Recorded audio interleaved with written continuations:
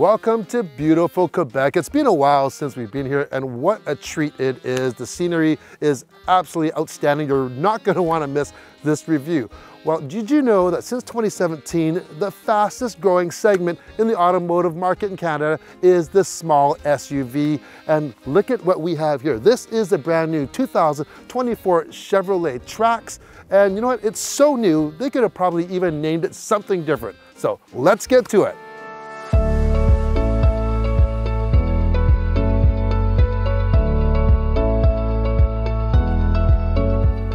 Well, this is the new 2024 Chevrolet Trax. This happens to be the RS edition. Now, we mentioned this thing is all new from the ground up.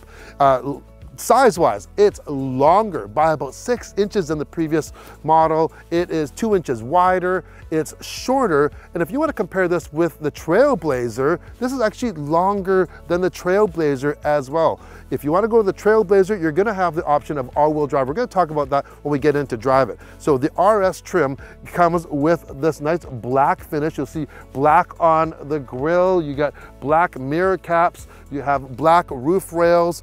These daytime running lights and lights are influenced from the Chevrolet Blazer.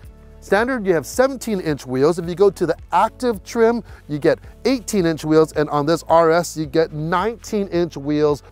For some nice comfort features, you have the actual keyless entry to get into. Now, that doesn't come on to the base model, but you go up a couple models, you get that. The doors are nice and wide, and the nice thing about them, you have auto down on all windows, and these windows roll all the way down, which is a big bonus when you have kids. Open up the gas filler, and we have a capless system here. No mention of premium, even though this is a turbocharged engine. You can put regular stuff in here. That's a big bonus. In the back, we have a rear wiper. You'll see the Trax and the RS badging here. Open this up. By the way, it also has the black bow tie. Open up, it is not a power hatch, but this is a small compact. 725 liters of cargo capacity behind the rear seats, and that's 161 liters more than the outgoing model. If you need more room, you can fold those rear seats down. This is plenty of room, and it's actually more than the Hyundai Venue, as well as even the Corolla Cross from Toyota.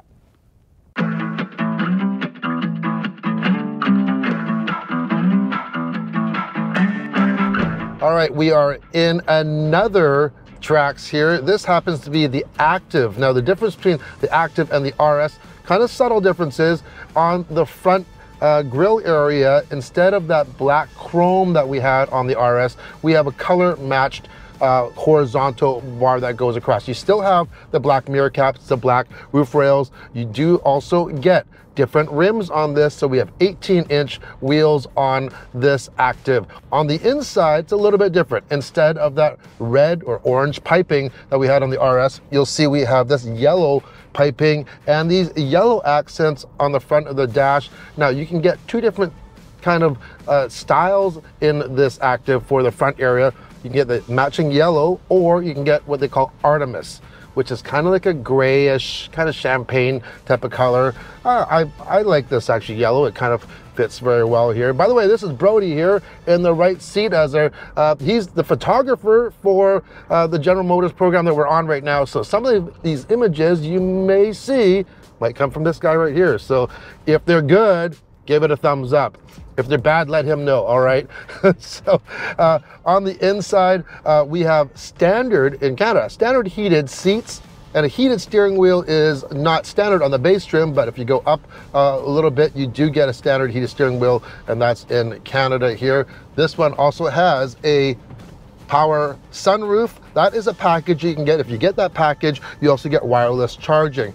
Screen size, well, you can go on the base trim, you actually get analog gauges on either side and a 3.5-inch screen in the middle. It's really small, and you get a standard 8-inch infotainment screen. It does come standard with Apple CarPlay and Android Auto. If you go into the Active or the RS trim that we've been driving, you get a large full digital 8-inch display in behind the steering wheel and an 11-inch screen. This is really, really big. It looks great with the Apple CarPlay for your navigation or your Android Auto. You have a large standard backup camera. You do not have a 360 cam on this, but most vehicles in this class will not come with a 360 camera. And regardless what size screen you go, there are safety options like that teen driver system. So if you are buying this or letting your new driver in your family take this out, you can actually set limits on it.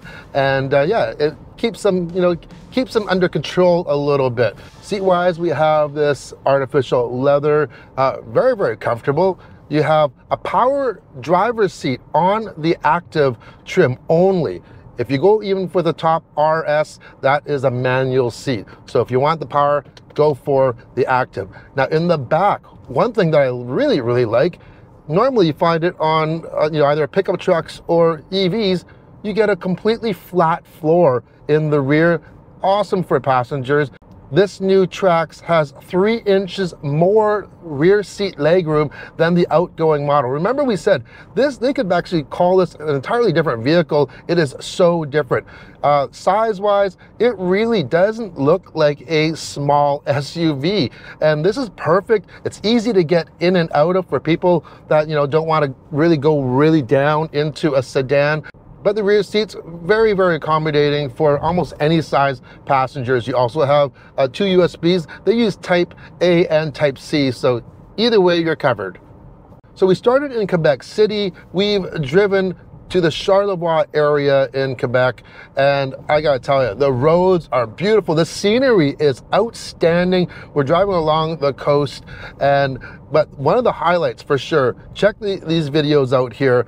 We stayed at this kind of like I'm gonna say almost like an eco resort. It's minimalistic, yet it's very, very different and kind of luxurious at the same time. It's called Repair Boreal, yes. And they have some of the most unique lodging options out there. Like, it's wild. You have some containers that they've converted into lodges and cabins.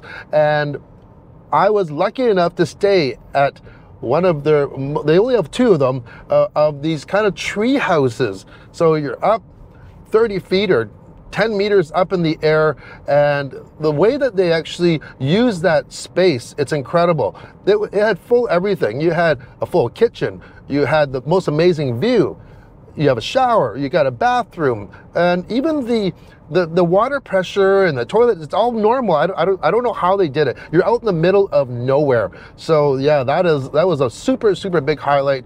And I think that this vehicle did a great job getting us there, obviously. So what's underneath this hood? It's a 1.2 liter turbocharged 3-cylinder. Yes, and it puts out 137 horsepower and 162 pound-feet of torque. Doesn't sound like much, but get this. It's matched to a 6-speed automatic transmission. A lot of vehicles in this class have CVTs, continuously variable transmission, including if you go to its kind of sibling, the Trailblazer. If you're comparing these 2 vehicles, the biggest difference between this and the Trailblazer is that one, you can get it with all-wheel drive, where this Trax is only front-wheel drive only. That one also is, from front-wheel drive, is a CVT. It's not until you get to the all-wheel drive that you get a conventional automatic transmission. So right there, I think this has an advantage. Also, this is actually larger than the Trailblazer as well, and has a lower starting price. If you want some more premium features, you can get those on the Trailblazer though. So let's get to the performance though. Over 2 days of driving, over highway driving, up long, steep hills, this thing has performed like an absolute champ. It doesn't feel like 137 horses. It feels like a lot more. The torque comes on so low into the RPM, and even at 120 clicks on the freeway, up a hill, it was effortless. And I want to compare this even, we spent a year in the Mitsubishi Outlander, for instance. That's a bigger vehicle, but that had a 2.5 liter 4-cylinder, non-turbo, and at 180 some odd horsepower. So it had 50 horsepower more than this, but it had the CVT. I would rather poke my nose into traffic to get into a spot with this one because it's so much more responsive than a powertrain like that one. Fuel economy wise, well, whenever you have a turbocharged engine, it's not going to be the greatest for economy when you're into that turbo. 7.9 liters per 100K. That's about 30 miles per gallon for our US friends down south there.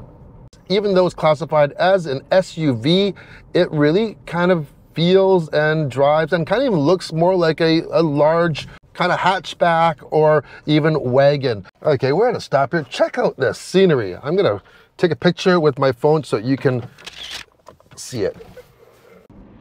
To the floor. This thing will get to triple digits actually quicker than you would expect. And I don't know if you heard the engine, it's noticeable, but the actual sound in the cabin is quite quiet. One of the reasons, standard across all Trax, is noise cancellation. I'm really impressed with the drive and the utility of this Chevrolet Trax. Now, some of the competitors would be something like the Hyundai Venue or the Nissan Kicks, or even the Corolla Cross from Toyota. And I'm telling you, with that 6-speed automatic transmission, it makes all the difference in the world. This has more room, as I mentioned, than most vehicles in this class of vehicle, and it has a great entry point as well. So which one is for you? Well, it all depends what kind of options you want, but they all do come with this really great powertrain with that 6-speed automatic transmission. Remember, this is only front wheel drive, so if you're looking for all-wheel drive, go to that Trailblazer. But anyways, the base LS starts at just over 24,000 Canadian dollars, and that is all in price, and that's freight and PDI and everything other than your taxes. They say one of the most popular sellers will be the 1RS. So it's one up from the base, but you get the looks of the RS. So you even get the larger rims on that, and I think that's going to be popular. But I would go maybe for the LT. So that's going to run you about 28,000. That 1RS is about just over 25,000. So that's why, it's a pretty compelling package. The LT will get you into some more of the premium features. And of course, if you go to the top of line Active or the RS, it's going to set you back just roughly about $30,000, which really is not bad, because, even like a Honda Civic now, like a hatch, is like $30,000. With a vehicle like this, I'm telling you, it's got a lot more utility. It's a great size. We got good headroom and a lot of high-tech features as well. So yeah, there really kind of is a Trax for whatever your budget is. Just like those amazing tree houses that we stayed in, this Chevy Trax is kind of like a hidden gem, but it's not going to be hidden for long, because this thing checks so many boxes for so many people. This is perfect for first-time buyers. Maybe you have a kid going to college.